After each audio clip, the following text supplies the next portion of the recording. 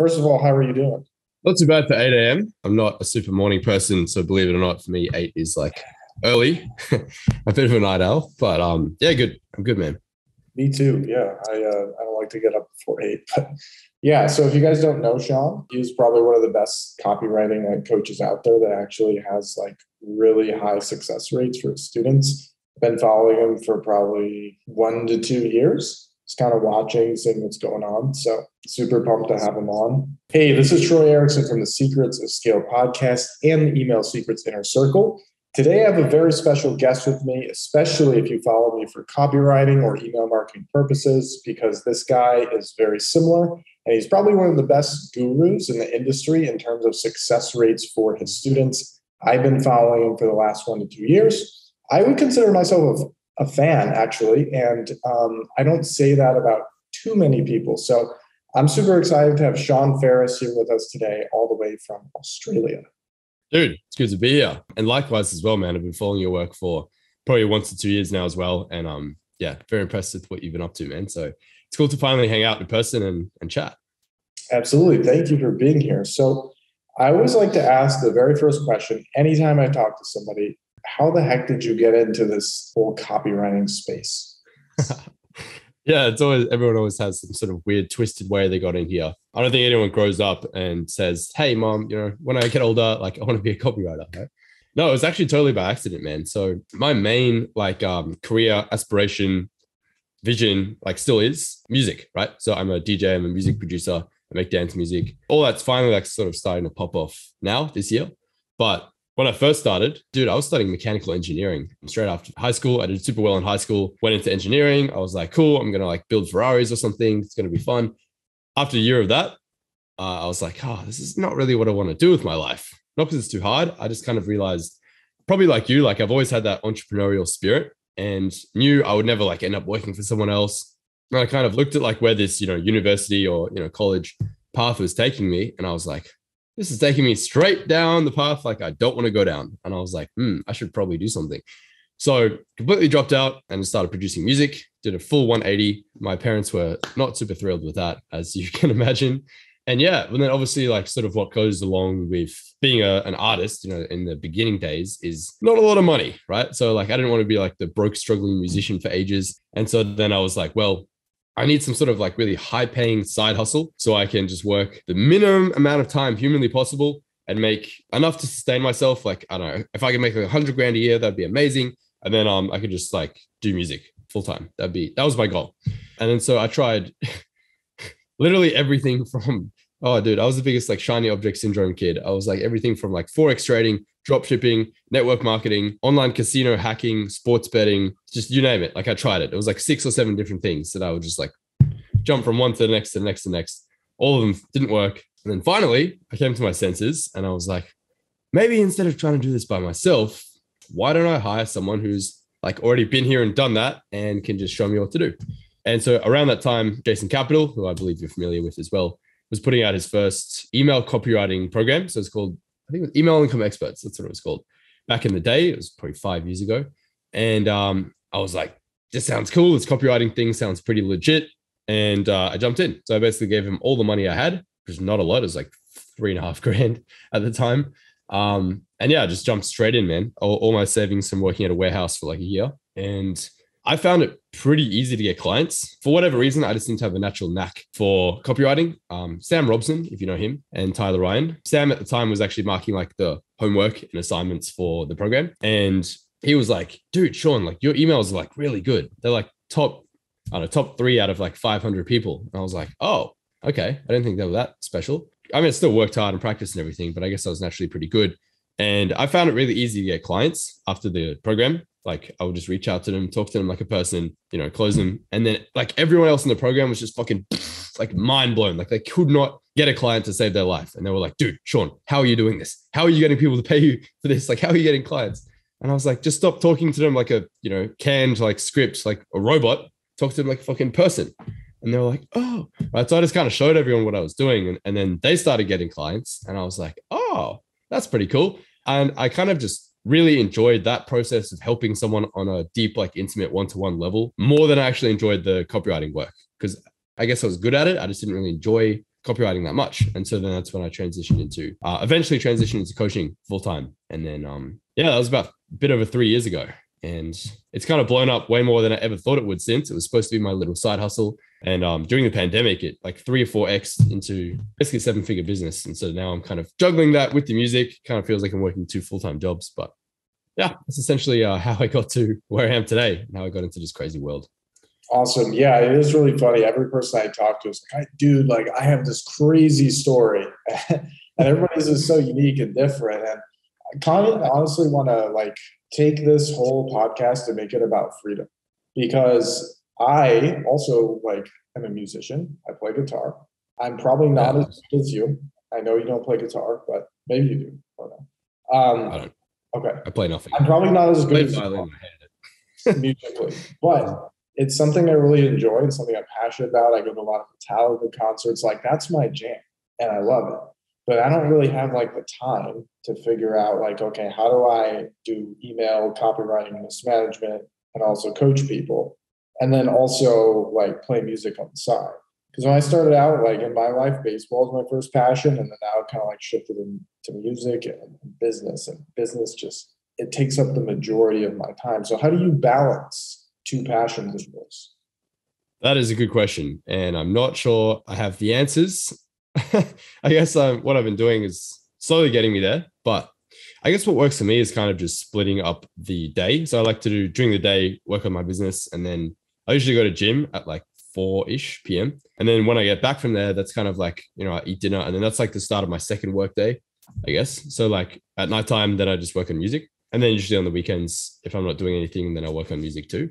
So I guess that's kind of like just what works for me. I'm just really like, I'm more creative at night and I guess more linear thinking during the day. So that just, it's kind of what works for me, but it's basically just like, just work all day. And it's kind of like 2 work days, essentially. It's like 2 shorter, separate work days. But yeah, definitely, it wasn't easy. That's the thing. Like most people, like similar situations, like, this is my main passion, but I just want to do this copywriting thing as like a side hustle. And I tell them all the time, I was like, you can't really grow. Honestly, I don't want to say you can't do anything, but it's really challenging to grow 2 different things at the same time. So like what I did when I was growing the email copywriting thing and then the coaching business, I was like, music pretty much just took a back seat for like 6 months or a year. Like I barely worked on it at all. I was like, let me get this business thing set up. Let me get it running. And then I can start outsourcing bits and pieces and get my time back once the cash flow is coming in. And then I can like shift my focus back to music. But if you're trying to fully grow 2 things at the same time, I think that's, unless you're Elon Musk and just fucking you want to work like 16, 20 hours a day, then I just think it's too difficult to do that. Yeah, it's really hard. And there's people that are like, man, I want to start like 2 or 3 businesses. And I'm like, how can you even think? After, when you get to the 7-figure point, it's like, sure, you have a lot of things figured out. And then maybe you can be like, okay, well, during the morning, I'm going to work. And then like mid-afternoon, I'm going to work out. And then at the end of the day, I'm going to do something I enjoy. It's really hard to get to that point. You're right. It's like you kind of have to focus on one thing until it's at a certain point. For a lot of people listening, maybe you're just at the point where like, you know what? I just want a few clients. I just want to make a certain amount. I don't want to grow this big, crazy business. But I have this issue where I do want to grow the big, crazy business and just, I'm so passionate about it. It's hard to find time for all that stuff. But for somebody who, let's say they just want to make 10, 15, 20K a month and then just do whatever else they enjoy, what are some of those client getting strategies that you teach that they could implement right away and try to get to that point and then do what they really enjoy? Yeah, it's a good question. I have a lot of actually like free stuff on my YouTube when it comes to getting clients. I pretty much just like give all my best shit away on YouTube. But I mean, yeah, there's really like 2 main platforms that I really like. So a lot of people like shit on cold emails, and to a certain extent, I can understand why, because most cold emails like suck. But if you go about it the right way, cold emails can actually really crush. They can do really well. So there's those, and I'm a big fan of Instagram. Like a lot of people, like Facebook or LinkedIn.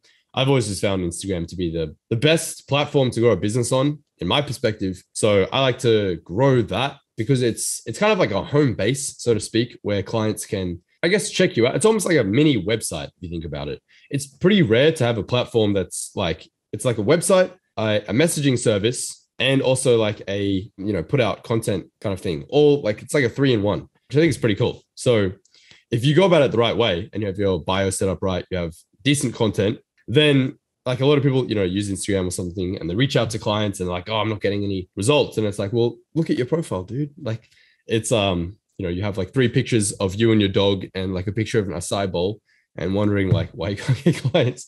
It's like, you got to set it up right. But yeah, mainly cold email and Instagram are the 2 ways that I like to go about getting clients. And there's a whole variety of like, if you want to talk scripts and all that kind of stuff, like I've my free cheat sheet, the clients on command DM, the script's all in there that I like to use. But really, like, it can be boiled down pretty simply to, it's kind of a combination of 2 things. It's basically like in-group bias and then leading with value or leading with a giving hand. So I think the number one reason that most cold outreach pitches, doesn't really matter what platform you're using, like don't work, is because you're a total stranger and they have no reason to know you or trust you or give you the time of day to bother replying. So if you can in any way, shape, form whatsoever, establish some sort of like in-group bias, whether it's you have any mutual connections in common, any interests in common, maybe you both like the same weird band or food or taste in music or something, just anything that shows them that you're really part of like the same circles, which really comes down to you taking like 60 seconds, doing a little bit of research, looking at their profile, just finding something, anything that you guys like have in common that's a little bit unique.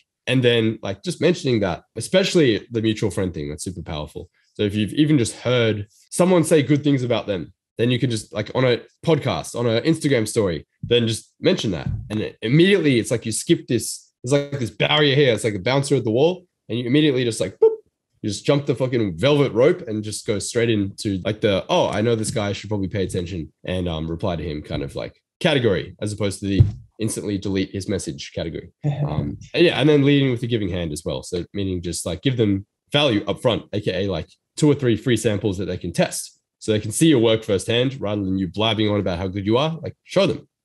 Yeah, I'm actually happy you brought up cold email because that's something that I haven't done a lot of.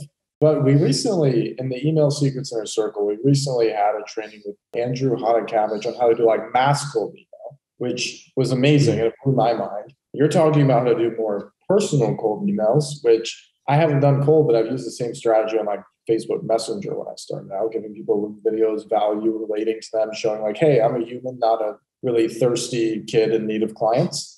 And then there's also Instagram. And for you, I think it works better because your audience is people who want more clients. My audience as of now is more like businessy people. So it goes to show that like anything works. You just have to have the right message to the right person and use a lot of the things that you just talked about. So if anybody has questions on that, Sean's YouTube is great.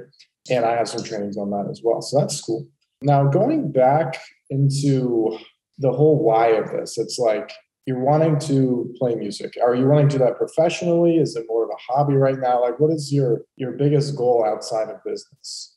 Oh, yeah, for sure. That's like my ultimate like career aspiration. Like, I want to play fucking Tomorrowland, Ultra Music Festival, like all that stuff. And there's things starting to make progress towards there now. It's not official, but I might be playing like Ultra Croatia, Boat Party, maybe Ultra Japan in a very like small like warm-up slot side stage or whatever, but it's like you're on the flyer. So it's good enough. And yeah, that's for sure my main aspiration. Like I have a track coming out tomorrow actually with Fat Man Scoop, which is pretty cool, on Spinning Records. It's my second release on Spinning. And yeah, there's so much new stuff coming out this year, but that's still my main goal, yeah, for sure.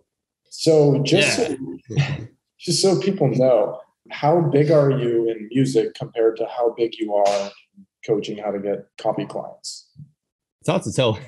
I don't really know. I mean, I guess I have like 300,000 monthly listens on Spotify. I actually just hit 10 million streams yesterday, which is, I think, is pretty cool. Congrats. On Spotify, like all time, which is cool. So, and most of them were self-release tracks as well. I mean, I started like with, I don't know if you've heard them. I did tracks with like Jason Capital, Elliot Hulse, Bedros Keuilian, Joel Brown. They're kind of like these gym workout motivational anthem kind of tracks.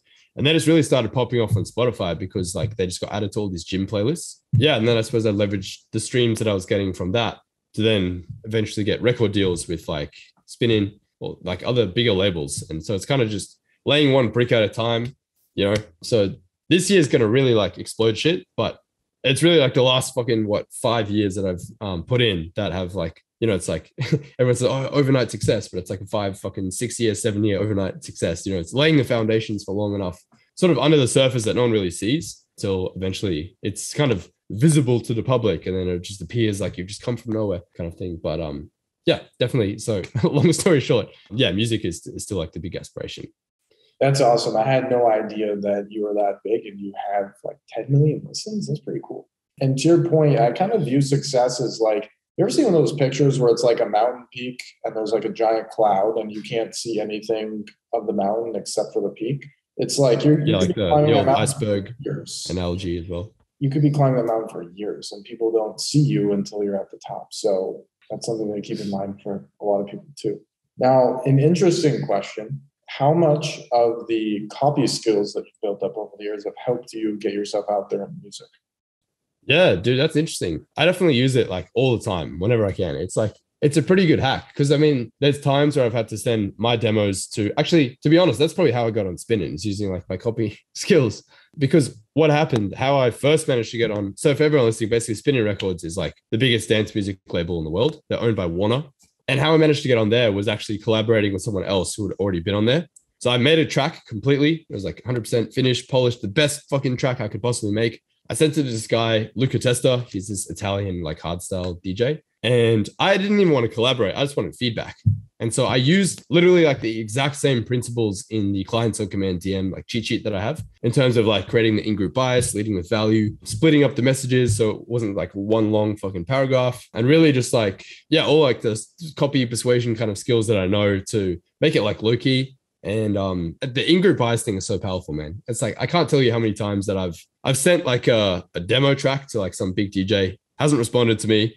And then like a year later, I've been like, dude, this guy recommended that I send the track over. Like, you know, this guy who you know and who I know, who's also like some big-ish DJ or whatever, recommended that he thought you would like it. So I wanted to send it over. And it's like, they fucking drop what they're doing on Friday night, respond within 60 seconds. It's like night and day difference. It's crazy. So yeah. And then, yeah, basically messaged him and then he really liked the track and he wanted to collaborate on it. And yeah, and then because obviously he had connections with Spinning, that's how that ended up happening. And then this one tomorrow is going to be my first solo release on Spinning, which is fun. Yeah. I forgot what your original question was. But yeah, definitely like it's helped me so many times in like copy skills, persuasion, knowing just human psychology really. And it's not like I'm writing this fucking guy's sales letter, you know what I mean? But it's like knowing human psychology of what these people respond to, knowing just what makes people tick and what makes them more likely to respond, you know, and the whole cold outreach thing. And so it's helped me, dude, it's helped me get like free protein powder, you know, just like free stuff, demos, record deals. Like it's applicable to like everything, which is what I love about it. So yeah, that's awesome. I mean, I can definitely attest to that. Just like I just walk around outside around what I call like normal people because I'm crazy. And I feel like I can read people's minds now that I'm good at copy. And just understanding like what motivates people and like why should they respond? It's like what's in it for them. exactly. That's awesome to hear how it's helping. Yeah, it's always a good guiding light is to kind of keep in mind. I call it WIIFM radio. It's like, what's in it for me, right? Like, why should they care? Why should they respond? A lot of people are just like, they're reaching out and they're just like wanting to take, you know, it's like wanting for their own benefit. But it's like, you got to look at it. You got to put yourself in their shoes and be like, if you were them, would you respond to this? If so, like, why not, you know? And then craft it so that it's actually in their best interest and in some way serves them or benefits them to actually give you the time of day. That's good. Now, this is a bit of a selfish question I'm going to ask on behalf of myself. But you seem like, let me ask you this really quickly. Are you a believer in like mental coaching and like mindset and all that? I suppose, I don't know, it's hard for me to say because I know back in the day, like when how I first got into this world, probably like a lot of other people is kind of started along the personal development path. And then I think back then, Jason Capital, he just transitioned out of his like dating coaching more into the personal development coaching and then into eventually like business and copywriting. And I don't know what the fuck he's doing now. He changes like every year what he's doing. But yeah, definitely, man. Like I think back in the day, I literally would invest everything. Like I just gave Jason Capital all my fucking money. Like everything he put out, I was like, but and he's definitely helped me a ton, like in terms of like kind of screwing my head on straight, my beliefs, my mindsets around not just like business and wealth and money and abundance, but like really just like teaching me sort of how to think in a way that is like, I don't know, that's success mindset, whatever. So I definitely can't discredit that and can't discount that because that's definitely helped me a lot. And that's something I probably forget about because it was like 10 years ago. But yeah, I think mindset's super important. I mean, a lot of people like shit on it. And a lot of people think like, oh, fuck the mindset stuff. Like, just give me the tactics, give me the strategies. And it's like, I give you all the tactics and strategies in the world, but it's like, if you don't have like the right mindset mentality, like they're not going to work for you. You know what I mean? You're going to find a way to shoot yourself in the foot, self-sabotage. Like, you'll just find a way to fuck it up if you don't have like the right mentality about it. So super important. Yeah. So the reason I asked that leads into the selfish question is, so last week I had Lauren Tickner. Today I have you. You're both very successful coaches. Now, for me, I started out in the agency route, and I have an agency. We have like 20 something clients on roster right now. But I hadn't dipped my toes enough into the coaching side of things. Like, I have a group of like 500 students, but I haven't really dove into it. It's just grown organically. And I think the reason is because online, I hear a lot of people talking about coaches who don't like still practice what they teach. And that's something that's like stopped me from going and coaching. So do you ever get people saying that to you, like, hey, why don't you write for a bunch of clients or have an agency? And like, how do you overcome that? Because most of the time those are just trolls. Yeah, for sure. Dude, I did a similar thing to this last week with Nick Verge, if you know him. And we were talking about exactly the same thing. Like, a lot of people love to like poo-poo on coaches and stuff like that. But yeah, I mean, like, as he said, it was like, if you have a gift or talent or whatever, or skill in helping other people get results, like, there's nothing wrong with that at all. I think, I mean, yeah, to be honest, like, if copywriting was my full-time thing, like if I didn't have music, then yeah, I would still be writing for my clients and also coaching other people on how to get clients. I guess similar to like, Stefan Georgi, Justin Goff, like they still regularly write sales letters and stuff for other people for 50 grand, 100 grand, whilst also coaching. And like, yeah, if music wasn't a thing, then I would probably still be doing that as well. Like, I would still have copy clients and practicing what I preach and also helping other people to get clients. But the reality of it is like, I can't really balance like three. I just wouldn't have time. It's really a time constraint thing. It's like to grow like a music career while also like coaching business, while also writing copy for other people. It's like even balancing two things is like hard enough. So adding like a third one and still writing copy for these people, I think would definitely take away from my success of the other two things. And I think all three of them would just sort of slowly decline. Do you know what I mean? Yeah, I hear you. I think it's just a matter of saying like, man, I don't really care what people are saying, because it's like, I have one life and I can probably do two things, not three. So I'm going to stick with the two I enjoy most. And I probably do more of that myself. What I think would be really cool though, is at some point selling the agency at like, I don't know, 2-3x multiple, taking the cash and then just continuing to coach and being like, hey guys, yeah, I did it and I successfully exited. So I think I should make that my goal, but we'll see what happens. Completely pretty fucking good at what you do when it comes to email marketing. Obviously, like if I think of email deliverability, my mind's immediately like Troy Ericson. Everyone who asks me, it's like, oh dude, I'm having trouble like hitting promo. Like what should I do? How should I fix my deliverability? I'm just like, Troy, like Troy's your guy. Like just go to him. He'll fix you. I think, yeah, you've done a really good job sort of carving out yourself that space in the niche. You know what I mean? It's like you and Joel Marion are kind of the two people that I think of when it comes to deliverability. And so whatever you've done, it seems to be working really well. So I'll just continue that for now. And yeah, I mean, if you have the capacity to coach as well, you clearly like have the results. You're very good at what you do. So I don't see any problem with that at all. Yeah, I appreciate that. It's reassuring. And it's really cool too. I mean, are you in any masterminds or anything? Or like, how did you meet all the people that you know? Because obviously you name dropped several big names, not just Jason Capital, but like Bedros and a lot of people who are at the very top of the industry. Like, how did you meet all of them? Yeah, so I mean, like Bedros, Elliot Hulse, those kind of people, I just met at live events, like Jason's what's it called, high status summits or whatever, over the last like 4 or 5 years. So they were the speakers at the events, and sometimes like in the hallway or whatever, you get a chance to chat to them, and then yeah, that's how I kind of connected with those people. And yeah, I was in Taki, if you know Taki Moore, I was in his mastermind for about a year. Oh man, yeah, he definitely like Taki's super legit. Like he helped me go from 6 to 7 figures. And I only left actually because I wasn't really using half the stuff. I was kind of like, I've way exceeded the original goal that I had, and I just kind of want to maintain where I'm at and like just focus on music. So it's like, if I wanted to keep growing and scaling, I mean, there's people in his mastermind doing fucking 50 mil or more a year, like $1 million a week. It's crazy. So if that was just like my goal, my ambition, I was like, I want to scale this thing to the moon, then yeah, I'd probably still be in there for sure. Yeah, once again, I think I'm in just a bit of a unique position where I'm kind of just like music's my main focus. So dude, I nearly got caught in that trap actually, because it's like, it's very, you know, once you start making like seriously like decent money online, it's very like addictive. You kind of just like, holy shit, like how far can I take this? You know what I mean? And so I actually joined like his upper level mastermind at one point, which was designed to take you from like 7 to 8 figures. And there's always like fucking massive like ballers in there. Like I went from like the big fish in a small pond to like a tiny fish in a massive pond. I was like, holy shit, look at all those people are doing like millions a month, you know? And I was like, whoa, this is cool. And so, yeah, I kind of just left it after a couple of weeks. So I had to realize like, dude, what are you doing? Like, I mean, your original goal was like music. So I had to like shift my focus back to that because it was very tempting. It was very tempting for a little while to just like. Yeah, the biggest thing I've learned from this, just listening to you, is like how well you balance those two things. Because for some reason, my brain is like, when I get on something, I can't get enough of it. And with I just joined a 100 million mastermind recently. Next event is coming up this weekend. And I'm super pumped. But like masterminds, dude, it's like you can achieve so much by like creating that network and just like leveling up. But there's other things that I want to do in my life, and it's just so hard to balance. So I'm happy that you've got that figured out. It's pretty inspirational for me, not gonna lie. Dude, yeah. I mean, I can't stress like enough the benefits that come from masterminds, more so than the stuff you learn is like at those live events, the people that you meet.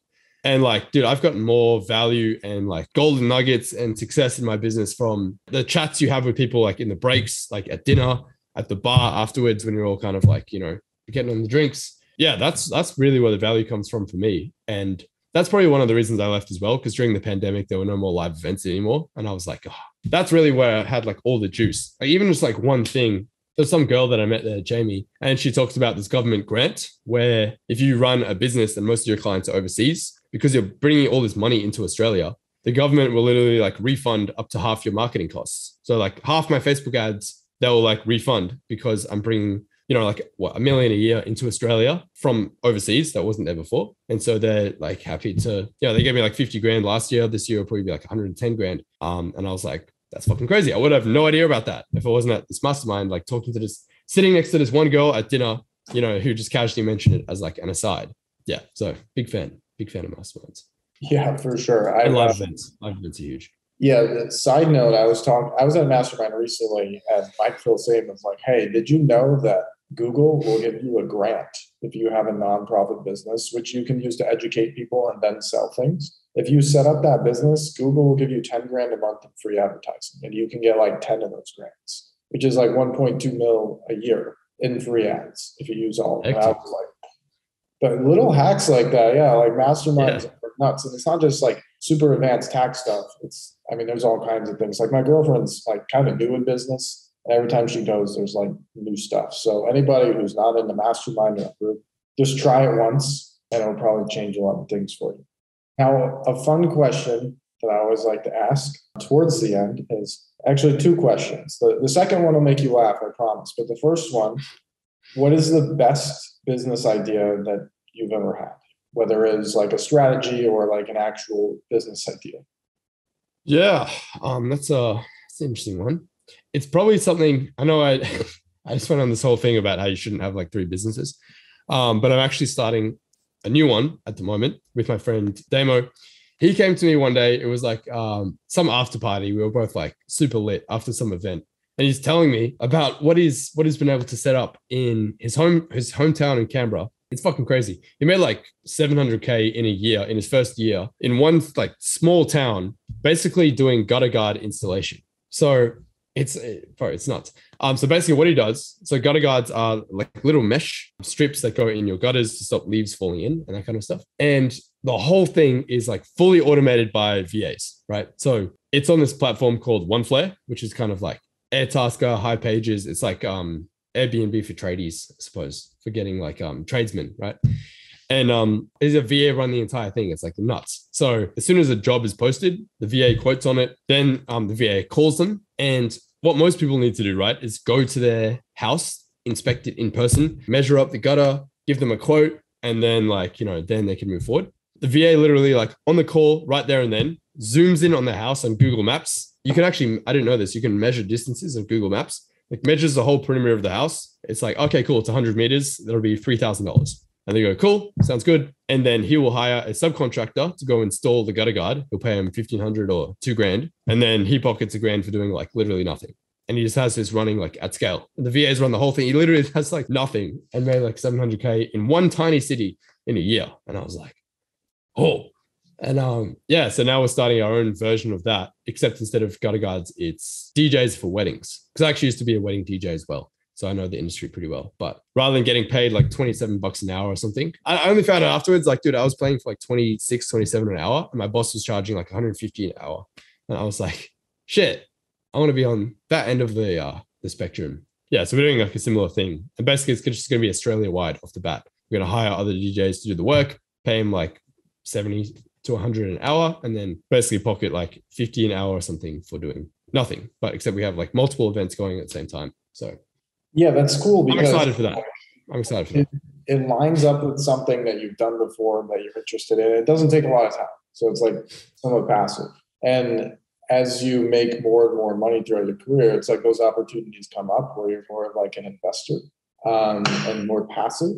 So that's cool to hear that you're like supplementing everything else you do to make more without adding a ton of extra time. Now, yeah, the VAs like run the whole thing. It's crazy. The flip side to that question, what's the worst business idea you've ever thought of? Where do I start?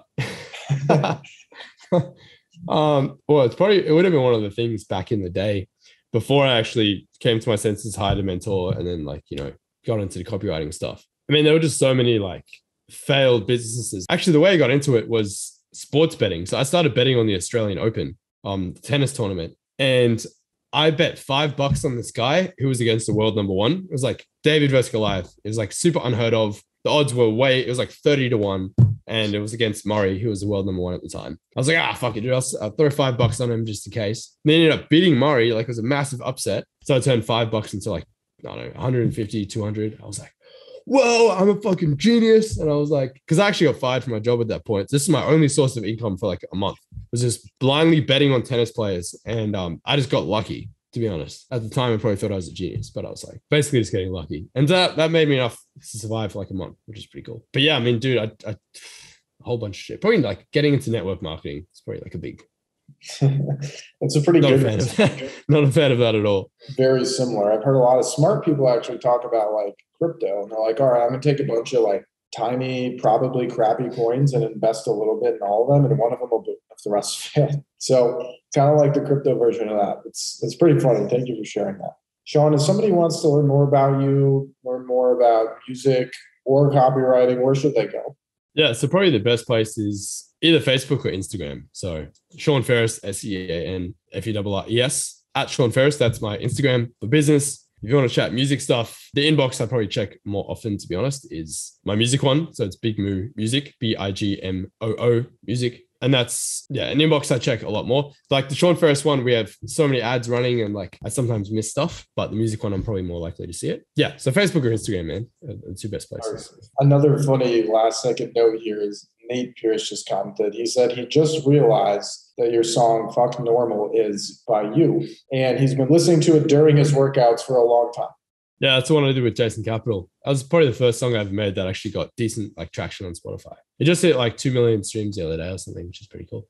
Yeah. Well, thank you for joining, and thank you for going much outside the realm of business, because that's where like the real connections are made. So again, you can find Sean on Instagram or Facebook. You'll probably have a better chance at contacting him on the music page, Big Moo Music. So feel free to reach out, because he can help you with everything that we've talked about today. So thank you everyone for watching. If you want to tune in live or share this with somebody else for the next episode, thesospodcast.com is how you can do that. So I'll see you guys next week.